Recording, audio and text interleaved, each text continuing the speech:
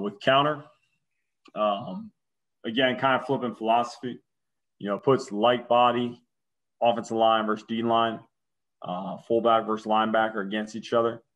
You really have to coach the spill technique. You have to hit it thick. And the big mentality is you got to log it on their side, of the line of scrimmage. If you're just saying log it, we're logging it 2 yards deep in ours. Now your fullback's getting bold.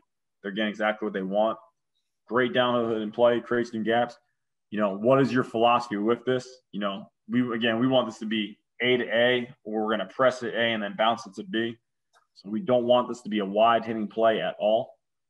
So when you look at it, again, same mentality. We're going to leave two. So pre-snap, we're leaving him, and we're leaving him.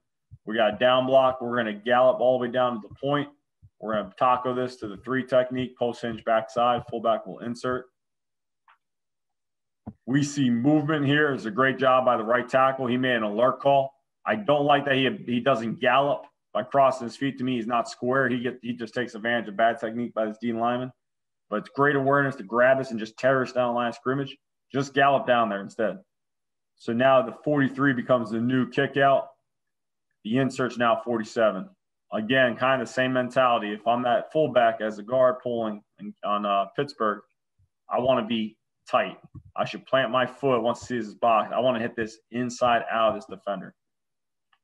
We get spilled here by the sake of our running back just doing an unbelievable job of hitting this tight, running his feet, and we get a nice touchdown here.